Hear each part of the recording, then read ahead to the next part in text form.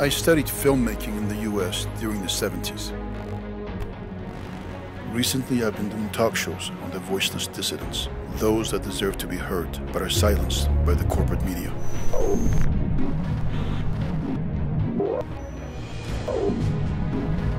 The Treasury Department of the present Trump administration sanctioned me and my colleagues. Must have harassed them. We'll continue the show right here from my home.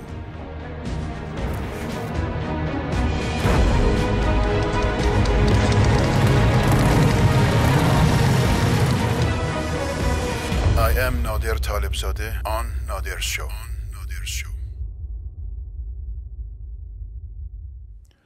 Today on the Nader Show, I will interview Pepe Escobar, journalist, author, and independent geopolitical analyst. He has many influential articles in prominent newspapers and news websites. His ideas and insights are enlightening. Watch the show.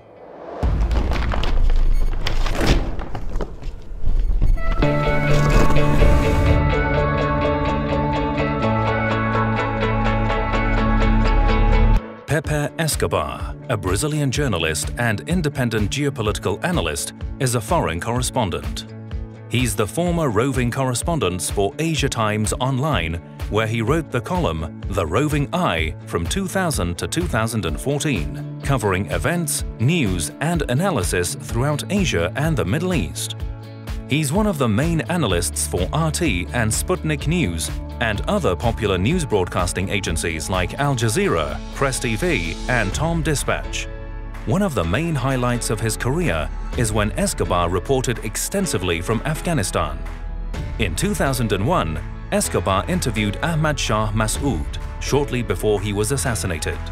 Also, his article, Get Osama Now or Else, predicting US intervention in Afghanistan, was published by Asia Times Online 2 weeks before the terrorist attacks of 9/11.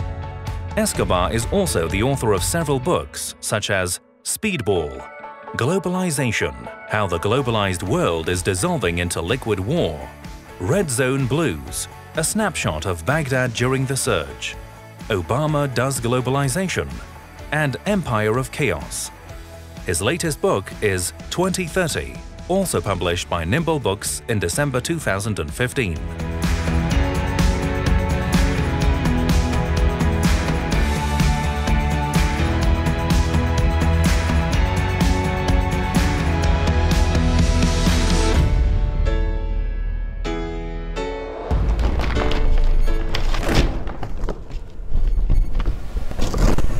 Okay, Pepe. Thank you so much. It's so good to have you here. Enormous pleasure. Thank you. In Beirut.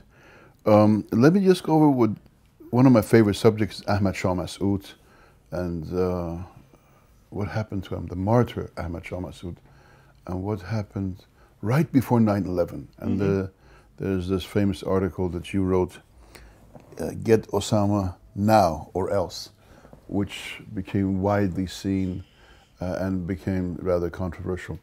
Tell me, how did you decide to go to see Ahmad Shah Masoud 2 or 3 weeks before 9/11 happened and prior to his assassination? What was so great about Ahmad that you wanted to see? Well, it was a question, of course, in journalistic terms of being at the right place at the right time, right? But this has a long previous story. I had crossed Taliban Afghanistan from Torkham, Pakistani border, to Islam Kila, the Iranian border, with my photographer. Very funny because we were trying to chat up with the Iranian guards and said, can we go inside and take a look? Obviously, it never happened. So this was in the summer of 2000. And it was impossible, for obvious reasons, to go to the area controlled by Masoud, the Panjshir Valley and the north. There was no transit between Taliban and Afghanistan. It was a war zone, in fact. So then we said, okay, let's try the next summer and see what happens. We had a letter from Masoud's representative at the UN in New York, giving us a laissez-passer, basically, so we could get there. The problem is how to get to the Panjshir. I know that Ahmad Shah Masoud was peculiar about who was going to interview him, who is going to approach him. Of course. So I'm sure we cleared before. My photographer in New York, he was not doing photojournalism, but he had many conversations with Masoud's representatives. They said, look, I'm going with a journalist. Then I sent my articles. They read what I wrote. So obviously I had to be screened before, right? So we had the okay to get there and wait for an interview. To get to the Panjshir Valley was quite something. It took us over a month just to get there. We were smuggled from Chitral to Nuristan. It was a completely shambolic stuff. We had to come back because we were left in the middle of nowhere. Then we got a UN flight to Dushanbe, and we were waiting in Dushanbe for a few days, at least a week, if I remember well. And we got one of Masoud's helicopters that brought us to the Panjshir Valley. And over there was great because at the time Masoud had a small guest house for visitors. It was a small house with 2 or 3 rooms. The Mujahideen were wonderful. Anywhere we wanted to go, they took us. So we went to see the prisoners, where I met at the time Uyghurs, Chechens, and Uzbeks that I remember very well. And these are actually the Takfiris. Of course, Takfiris. And via translators, we could talk briefly with some of them. The Uyghurs, for instance, they told us that they were jihadis. And I asked them, what about Xinjiang in China? Do you want Uyghur lands apart from China? It says yes, but they had an Al-Qaeda frame of mind. They were repeating Al-Qaeda slogans, essentially. So it was already a known fact that Ahmad Shah Masoud's enemies were the Takfiris. Absolutely, but there's no question. And then finally, when we had our interview formally, sitting on a long table, Masoud with some of his commanders, he had one translator who was translated from English to Dari. But he understood French. Masoud understood French very well. So some of my questions were actually in French because I knew immediately he would get it. And he would even answer without talking to the translator. He said that very specifically, at the time there was an alliance, he said, I think in these terms, an unholy alliance between Pakistan ISI, Saudi Arabia, and the Taliban. Explicitly. And he was the only one in Afghanistan fighting them, which was true. Of course, he was, in a sense, complaining that help from Iran and Russia could be much more than they were doing at the time. He was fighting by himself. He had old Soviet tanks, old Soviet helicopters, of course. But he was planning a battle when we got there. He showed us some maps. He was planning an offensive in Taloqan. He said, if we win this battle, we're going to extend our territory a little bit more and we can prolong the fight. So this is what he was doing when he left the interview. We were in his small village in the Panjshir, Bazarak. It's a one-street villa in the Panjshir Valley. And then he took an helicopter to go to where he was planning the final stage of the battle, Khwaja Bahajuddin, where he stayed for the next 15 days and where he was killed on September 9 by those 2 fake journalists. They were 2 Tunisians disguised as journalists, a journalist and a cameraman. The explosives were inside the camera. When they placed the camera inside the room to start the interview with Masoud, the camera exploded. One of them was killed on the spot. Masoud, he had shrapnel piercing his heart. That was the cause of death. We only learned about this much later, of course. And the other one escaped, but one of the Mujahideen went after him and he was killed on the spot. So there were no living witnesses, which was not a good thing. At the time, on the next day, on the 10th, I received a very short email from one of our friends in the Panjshir. Said, the commander has been shot. They could not admit that he was already killed. They took him by helicopter to Dushanbe. I think when he got to Dushanbe, he was already dead, unfortunately. And this was, of course, 2 days and then 1 day before 9/11. And 9/11 was in the morning in the US. night in the Panjshir of the 11th, right? And my first instinctive reaction was, oh shit, this was Al-Qaeda. Then I started to think that no, maybe this was much more complicated. But the fact was at the time that the assassination of Masoud was a sort of first stage act before 9/11. How this was staged, we still don't know in detail. What I did learn later, I came back to the Panjshir in 2002, and I did a months-long investigation over there, talking to everybody that I could. And we established that the letter that these two Takfiris were carrying was signed by Sayyaf. Sayyaf was one of the Afghan commanders. They were inimical to Masoud. They had fought together before. But he was a Saudi Arabia asset in Afghanistan. So obviously there was a direct connection with the Saudis, which also means in other ways Al-Qaeda. Wahhabis, essentially. So they killed Masoud. This is proved.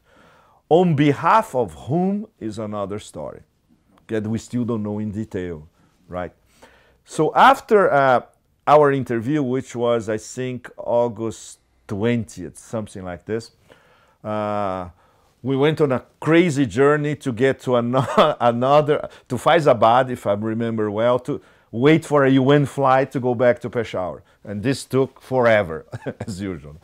When I got to Peshawar, I had already a network of journalists and activists. They were feeding me information essentially because I was not American. We became friends. They said, we trust you, we read what you write, you don't lie, so okay, we pass information to you on a daily basis.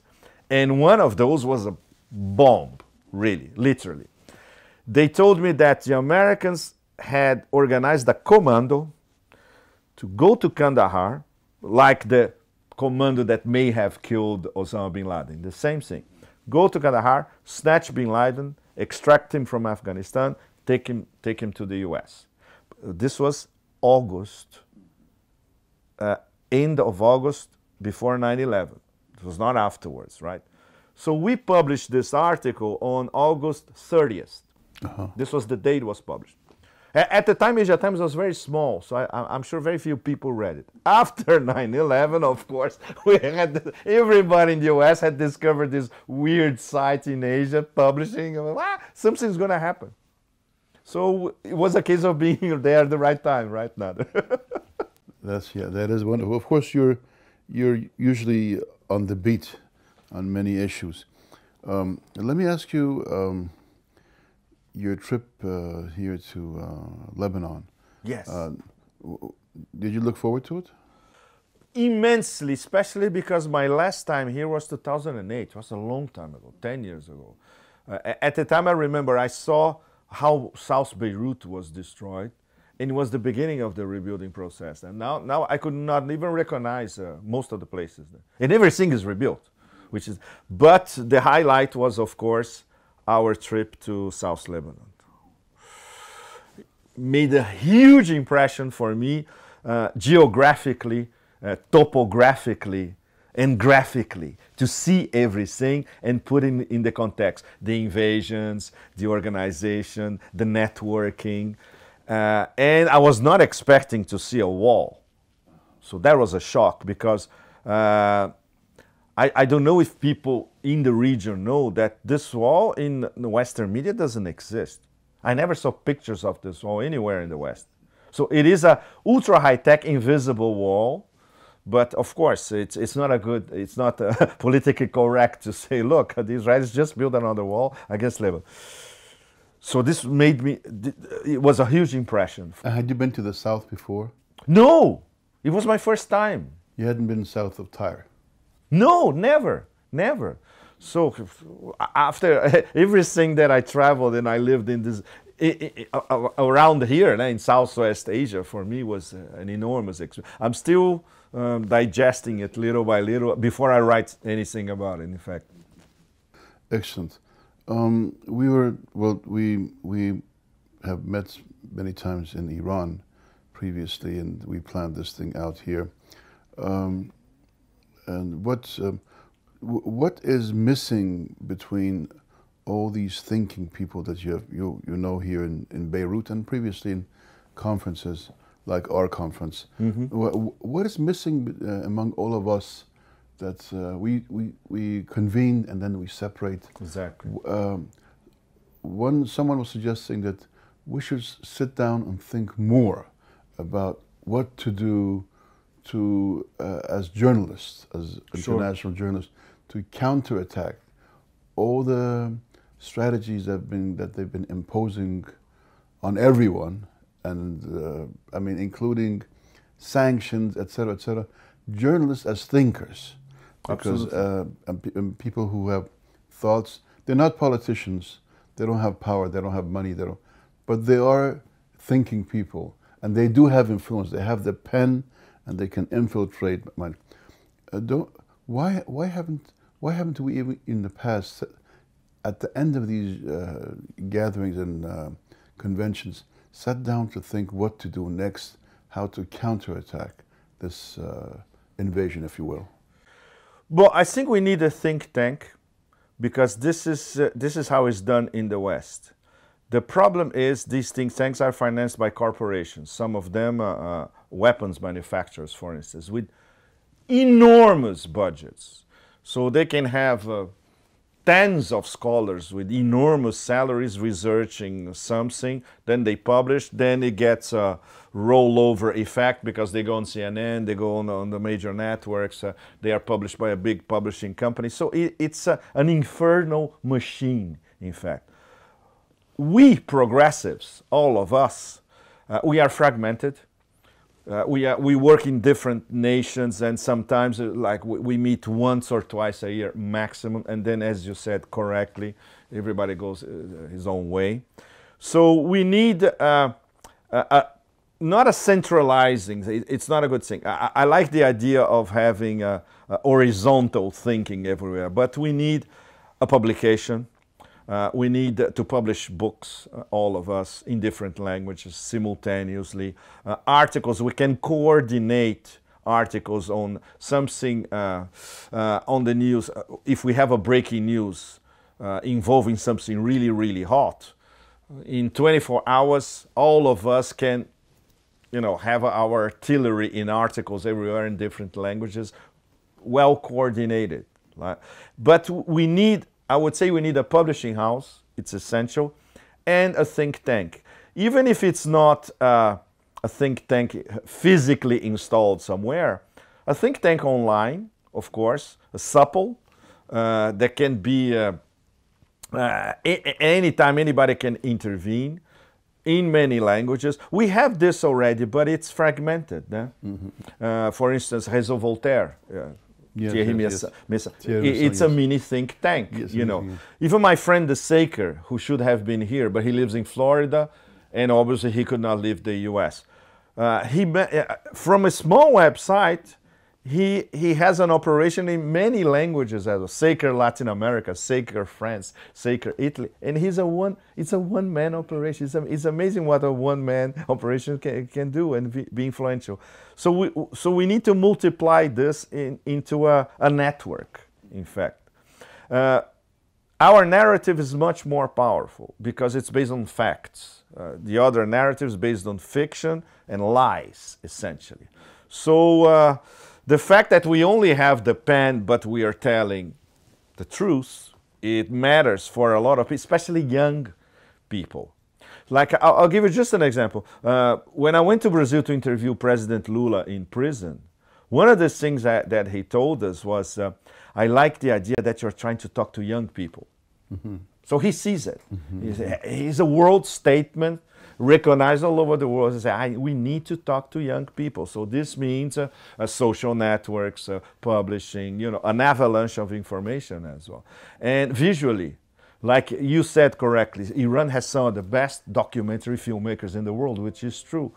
Get them on board as well to do interviews. What do you do with another show, but expand it with more people and maybe simultaneously?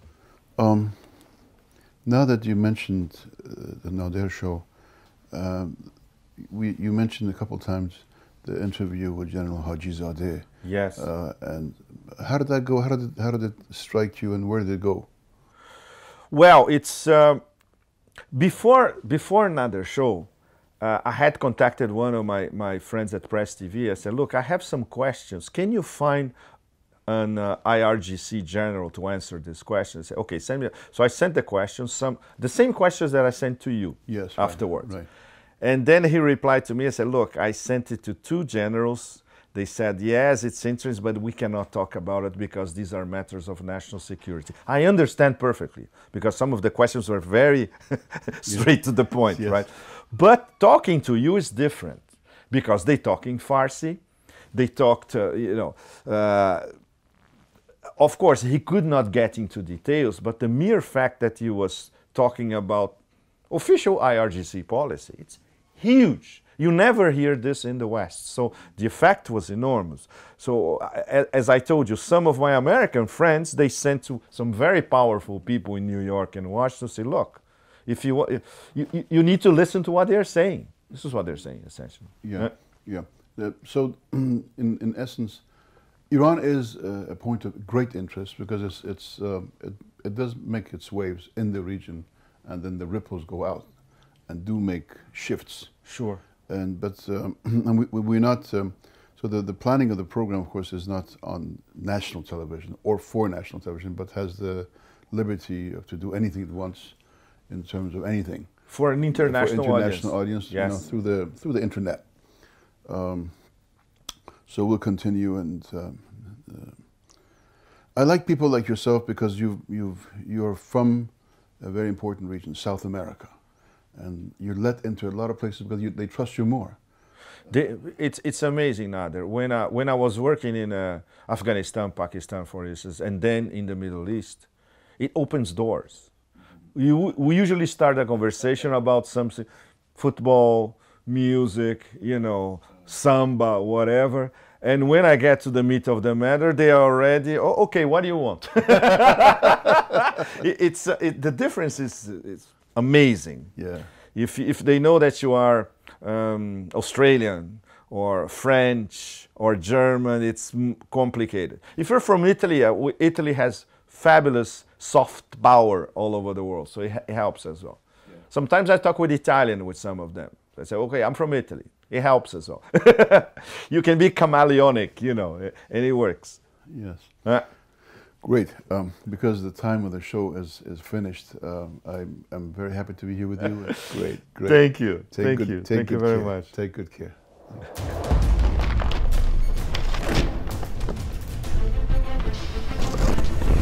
I hope you have enjoyed the show, so stay tuned.